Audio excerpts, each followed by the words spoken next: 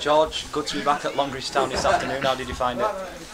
No, it was really enjoyable to be back to where everything almost started for me, to look around, see some familiar faces. It was a really good first game to be with the lads as pre-season opener. It was really enjoyable.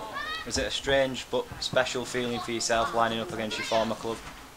Yeah, as I say, it was really enjoyable, and I think to add to that, we was allowed people in and around the ground, some fans, some spectators, to make everything that a little bit better. So it was a really positive afternoon.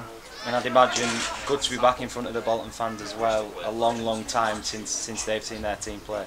Definitely, and I think they deserve it. I think we've had a lot of the ball today, and we've tried to put on a good display for them. You can hear them all chanting, having a bit of playful banter with one another, and that's what football is all about. Without them cheering us on, ups and downs throughout the game, football wouldn't be anything. So it was really good to have them back in, especially over the past couple of years we've all had.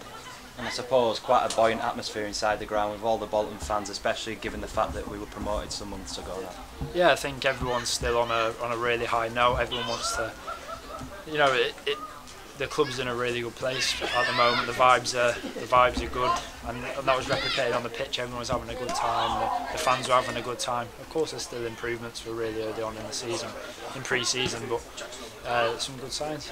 And you played in the first half today. Was it nice to be back out on the grass in an 11-a-side game of football again?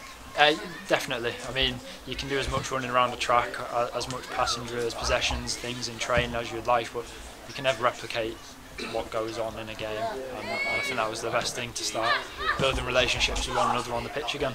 It's been a couple of weeks since you guys came back in for pre-season. This is your first game today. You've had a lot of running around on the grass at the training ground, a lot of gym work. How are you feeling? No, I feel good. I feel stronger, I feel fitter, but I think as the weeks go on and the more games that we play, we'll get that more match sharpness, more match fitness, and we'll really improve as a squad. And for yourself, on a personal note, you got the Young Player of the Year award last year. What are the aims for yourself for the upcoming season? No, I just want to improve on what I did last year. Obviously it was a really good accolade to pick up, but that's in the past now. We can only think about what's coming for me in the future, and I just want to have another good campaign, play as many games as I can, and contribute more things towards the team.